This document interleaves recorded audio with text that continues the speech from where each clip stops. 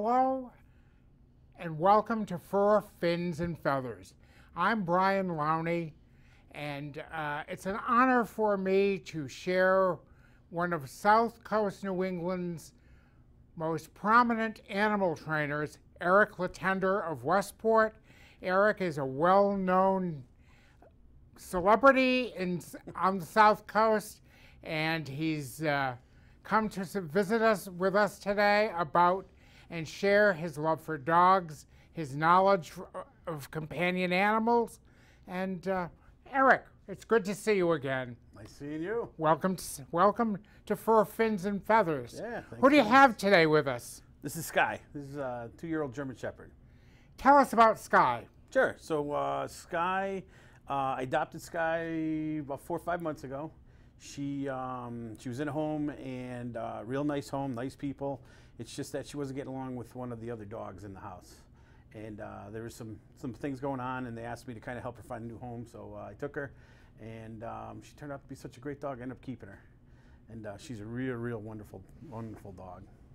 Very sweet. Does she do any tricks? Yeah. Show us some things that Sky can do. Okay, so. Before we get into the show.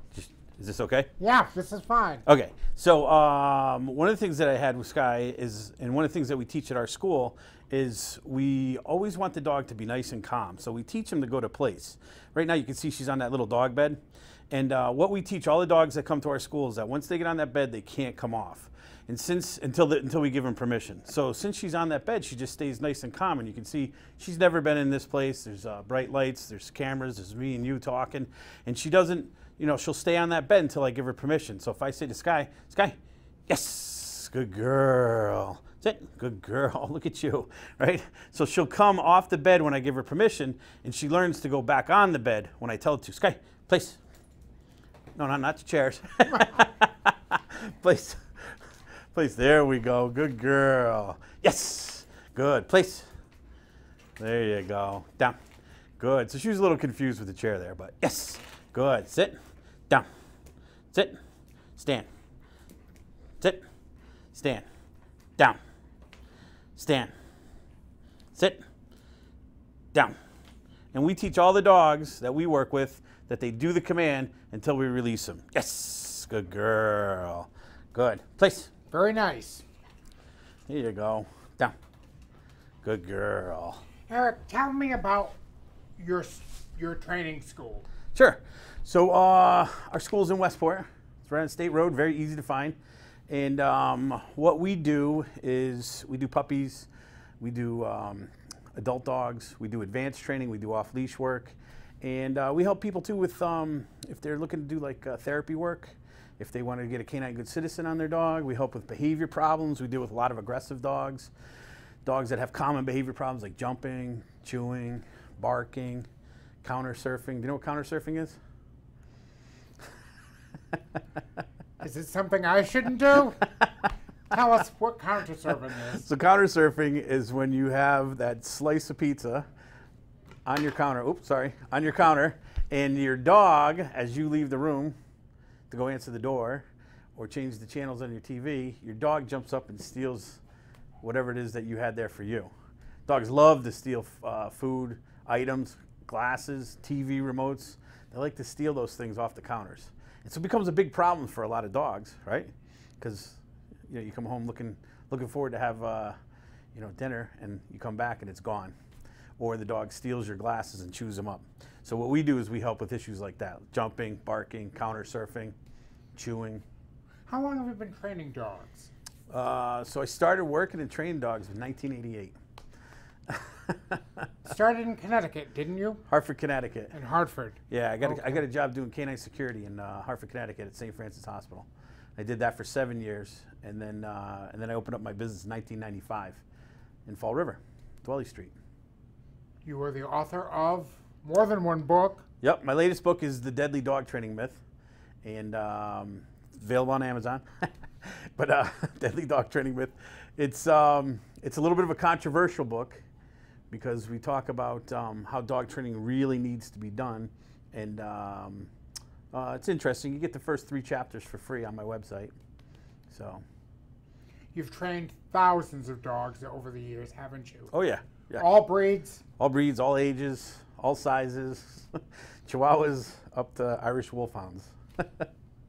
And the dogs travel to Westport, but they come from where? They go everywhere. Yeah. From the Cape to... Cape, as far as like Cumberland, Rhode Island, Warwick. We have people come in from all over. Lady just came in about a month ago from Manchester, Connecticut. She drove up because she had a little dog that barked at other dogs on leash. And she drove all the way 2 hours because I told her I could help her. And we did. Another successful Another success story. Trainer. Pet therapy is something that has interested me for many, many years, and can you talk about pet therapy? Tell us about pet therapy. Sure, sure. So therapy work with dogs is, you know, it's really, there's a huge interest in it right now. Why right? so? Well, because, you know, there's a lot of people that, that have, you know, they become anxious or they've had some kind of trauma in their lives. So let me back up a little bit. Let me explain. You have pet therapy dogs, you have emotional support dogs, and you have service dogs. And this is where all the confusion comes in because everybody doesn't really understand. There's a great deal of controversy out there about these topics. Exactly. And nobody really understands the difference between a service dog, a therapy dog, and an emotional support dog. Explain them. Sure. So an emotional support dog is a dog like Sky. Let's say I was, I don't know, I had some kind of, I was traumatized. I came back from the military. I was overseas deployed, and I'm coming anxious. So an emotional support dog would help me in those situations where I might get a little nervous. And so the dog is there to provide me some stability. And so an emotional support dog is what you need if you're going to go into like a housing place that doesn't allow dogs. So an emotional support dog is allowed into different apartments and housing complexes that don't allow pets. But if it's an emotional support dog, you can have that dog as long as you get cleared through your doctor. Okay, so that's an emotional support dog. Are these dogs certified in any way? No. No. No. It's just that dog provides you some kind of security and safety and emotional support. And if your doctor, like I says, signs off on it, you can have an emotional support dog. Okay. Okay. They should have training though, because people bring their emotional support dogs with them, right? And the reason there's a lot of controversy is because if you have an emotional support dog that's not well trained, now we can have some issues because people are walking into restaurants, Home Depot, bookstores, and the dogs are barking, the dogs are growling, and so that causes a lot of problems. So if you're gonna have an emotional support dog, it should be very well trained, like our girl Sky here, right? See how we're having a conversation, she's on her bed. And we could teach her to do this just on the floor without the bed. So that's an emotional support dog. A therapy dog is usually a dog that goes someplace with a handler to a hospital, a nursing home. I think it's either in Swansea or Fall River Library. They actually read to the dog. The kids read to the dog. I remember doing stories in the newspaper about that. That's a big thing. Right. And so that's in the town of Dartmouth. Yeah, exactly. Yes. Exactly. So that's a therapy dog where the handler, like you or I, show up someplace with our dog to provide therapy for the patients, the children, whoever, wherever we're going. They visit hospitals and homes and things. Exactly. Okay. Exactly. Now that dog doesn't need to be, but it should be certified. And there are different certifications that you can get for therapy dogs. The most popular is Therapy Dogs International. So you could go through their testing. Once you pass their test, your dog gets certified as a therapy dog. But the dog doesn't always need to be certified to go to hospitals. There's plenty of dogs that go to hospitals and nursing homes and they don't have any certification. They're just good dogs. But they should get a therapy dog certification. So that's a therapy dog. Then you have a service dog. Okay, now a service dog provides a function for the individual. So if you're deaf, if you're blind, seeing eye dogs, dogs for deaf people, if there's a possibility that you could go into a seizure, That's the dog doing a function for the person. And service dogs are allowed everywhere. Service dog can't be turned away from any place. Restaurants, hospitals, planes, you see. So service dog, because it provides a function for that person, an actual physical function, okay? And so we have therapy dogs, emotional support dogs, and service dogs, right? And everybody thinks that all these dogs can just go anywhere. The only one that can is a certified service dog.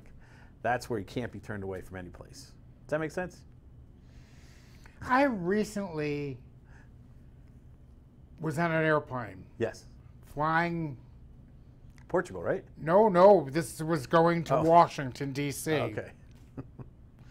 And the lady in the next, across the aisle, had what I thought was a mongrel, a mixed breed dog. And she was very calm. The dog sat down. And the flight attendant was coming around and giving this young lady and the dog, giving her little biscuits, really? canine biscuits. And I thought, that's not the purpose of what this is all about. Right. What would happen in a case? I thought the flight attendant, who was probably very well-meaning at that point. Exactly. But that was not the purpose of the dog. No. Of the visit to have the dog. Right. And if you have a service dog, if there's a service dog, that dog should not be handled in any way by anybody else, and nobody should be giving that dog any kind of food or anything like that. You know, because dogs, just like people, have allergies and sensitivities, so you have to be careful with those types of things. Tell us about your work in the therapy. And therapy is a very interesting topic. Yeah. And just to back up, too, this is why they have a lot of problems, because they're having emotional support animals of not just dogs. Did you see that lady who got kicked off the plane with the squirrel? Yeah. So that's where it's becoming an issue, because people are trying to take squirrels and chickens and just rabbits and everything else. So, excuse me. Sure. And the thing about a dog is, a dog is just a different kind of pet than anything else, because a dog really truly is like our partner, right? Dogs work with us. You don't see cats, herding sheep or chickens doing all these kinds of functions, and that's why the dog is really the animal for support and therapy and service work, especially service work. But as far as what we really do a lot is we help people get their dog. We don't do any kind of certification or anything like that, but we will help them get prepared to take the test. And one thing that we do is the Canine Good Citizen test. So we help people. Talk about that. That's Sure. Yeah, you're familiar. Oh yes, yeah, yes. Very familiar. So the Canine Good Citizen American Kennel Club, you're a judge, right? Yes. How long have you been a judge? Since 1989. Really? We're getting old. How did you become a judge? I became a judge in junior showmanship. I started as a junior. Were you like in 4-H or something? No, but just showing your own dogs? Just showing my own dogs. No kidding. And I was asked to participate and start showing at dog shows, and it just took off. Really? Was Kerry Blues? Was that your breed? Yes, that was. Was that the first thing you showed? I showed Kerry Blues, and the rest is history. Wow, that's great. So what we do, yeah, back to the Canine Good Citizen, is we help the Canine Good Citizen put out by the American Kennel Club, and there's 10 steps, and they have to pass each one. And the dog has to show that they're friendly around strangers, that they can do basic obedience commands like sit down, come when called, walk on leash. They have to be friendly around other dogs, so they do a test where the dogs pass each other. Then they come back and the dogs have to sit. They have to show that they can be groomed, that they don't get startled easy. So the dog passes all 10, they get certified, not by me, but by the American Kennel Club. They get certified with the American Kennel Club. And they get a certificate. Exactly, certificate and a tag. And a tag. For their collar, to show that the dog is an actual Canine Good Citizen. That's usually the first step for any dog that does therapy work or service work or anything like that. The dog passes their Good Citizen. And so what we do is we help people prepare for that test. And then we have someone come in and they test all the dogs. If your dog passes, off you go, you get the certification. And then a lot of times they go from there to continue the therapy work. But the big thing is that, like you said, the dog has to be very friendly. The dog has to be under your control. If you can do any kind of therapy, or if you're even thinking about it, you know, because some of these dogs come in and, you know, they're, you know, biting the leash and dragging the owner in. The owner's bandaged up from the dog pulling them over. Right? I bet you've seen some interesting situations. I always tell everybody, I can always, if you put me in a room full of dog owners, say there's 10 dog owners there, right? I can pick out who owns a lab. Do you know how I can pick them out? How? They're usually holding a cane or bandaged up or bruised up some way. Because the labs... They've been through the war. Right. Because the labs usually tend to get so excited. And I love labs. I love labs. But they're just so excitable that they tend to injure their owners really easily. So, but yeah, so that's what we do, is we help them prepare for that. And the therapy work. And they go on to, after they've gotten their title, their certificate, yep. They go on to work in, they're mostly it's all volunteer, yeah. Volunteers. Yeah. For therapy They volunteer work, yep. in a variety of situations. Exactly. Plenty of places that, you know, there's plenty of places that would love to have dogs come in. You know, pediatric floors and hospitals, elderly housing, you know, all these places. It's a big movement. I did a story this week. Did you? On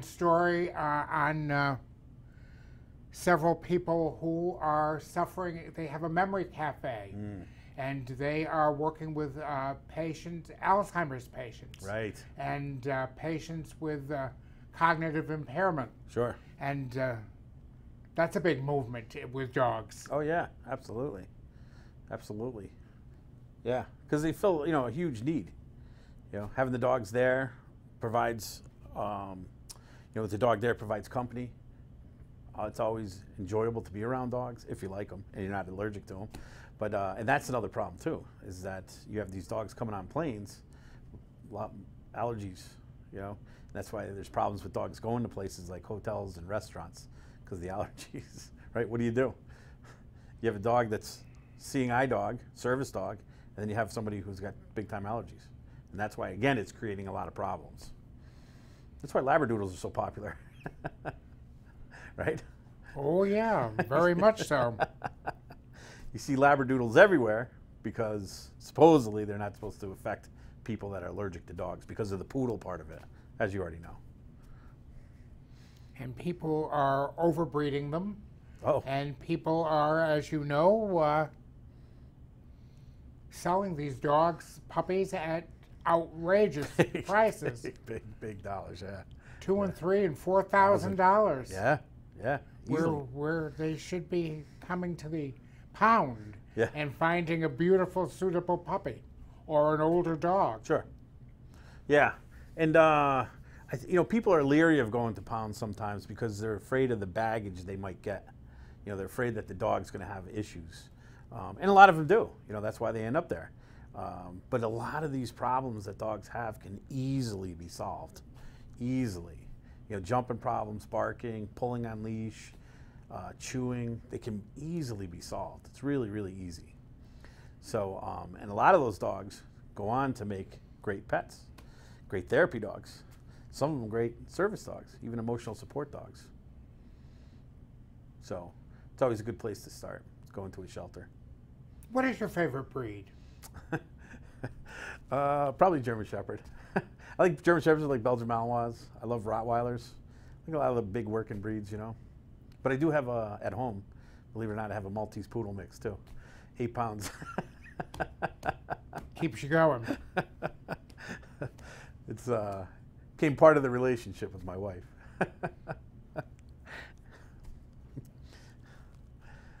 What about you? You still a Kerry Blue guy? I don't have Kerrys anymore, but... But I mean, is that your favorite breed?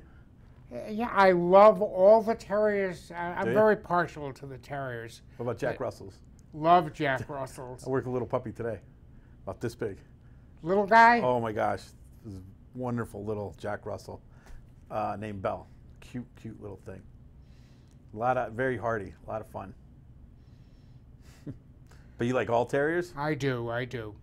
What are some of the misconceptions that many people, a lot of people need, they don't have a clue, rather. I should rephrase this. They don't have a clue as to how to find a good dog. What are some of the things they need to do? Well, yeah. So I guess the first thing that I would always tell someone to do is you should try to fit a dog that fits your personality, right? Some people are really, really active. Some people a little bit more laid back. Like what do you like to do on Sunday afternoon? Do you like to sit on the couch and watch football or movies, right? Then you probably shouldn't get a border collie, right? But if you like a more laid back dog, a big mastiff, right? Bull mastiffs like to hang out. Bulldogs, right? English bulldogs, they're not high energy like a border collie or a lot of terriers. So first, I think you have to find the right dog that matches your personality. And then once you have that, I think it's always a good idea to look up, if you can, on what the dog's traits are. Is it a herding breed? Is it a terrier? And what they call terriers, right? Oh yeah. Terrorists. Terrorists, yes, of course. And then you have the working dogs, like and the hunting dogs. So you really have to find the dog that fits your personality. And I never really fault somebody for it not working out. Like if the dog really doesn't match your family or anything like that. Sometimes it's good to find the dog a new home. Not every relationship works out. And so I've been in relationships that didn't work. We all have. Right, exactly. So, and that's what happens with dogs sometimes. And I think people feel really guilty if they get a dog that's not a good match and they hang on, where that dog would do great in another home. And I'm not saying dump the dog or bring the dog to a shelter, but if you can find the right home, that's really good. And if you stick with a dog that really isn't a good fit, then you're probably going to be soured on having a dog, right? And you're not going to get another one. And I think it's great for people and families to have dogs in the house. There's nothing better. Makes it a much more lively household. Do you recommend that people come that visit, like stop into your training center? Oh yeah. And see what's going on. Yeah. We told people all the time, stop in. You can talk to us. You can sit in on a class, see how we do things. Because the number one reason dogs end up in shelters or being euthanized or being dumped somewhere is because of behavior problems, right? There's only so long someone's going to live with a dog peeing on the floor. It's only so long.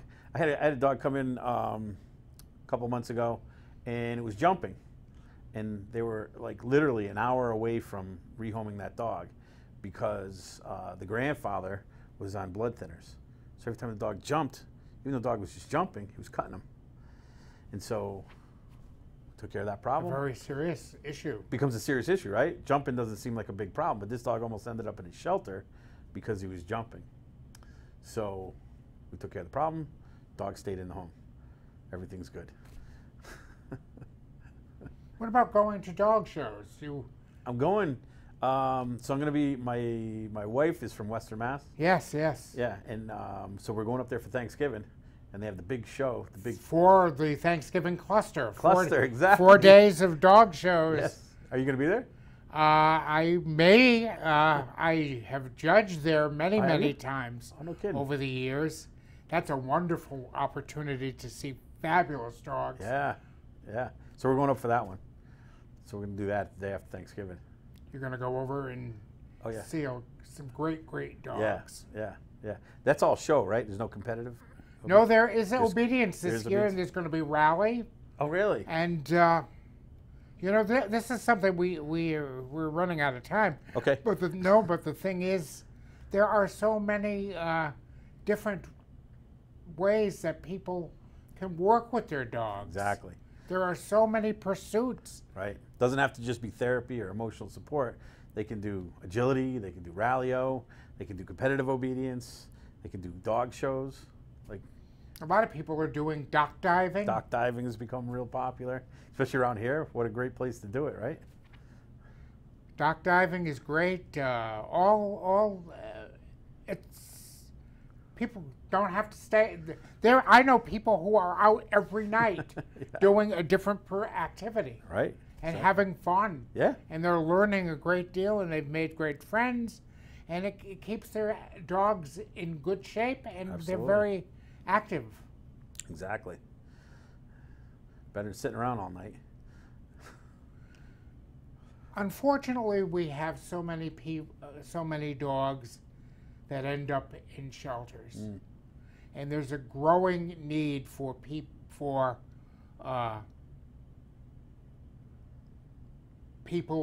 to for pets out there in the community who need food. What are some recommendations that you have for giving to shelters? As far as which shelters to give to, or no, what are some ways people can give to dog shelters and cat shelters? And oh yeah, there's a lot of different ways, because most shelters need volunteers, so you can start with your time. I've worked in shelters for years, and I've worked in most of the shelters in the area. So the first one is you start with your time.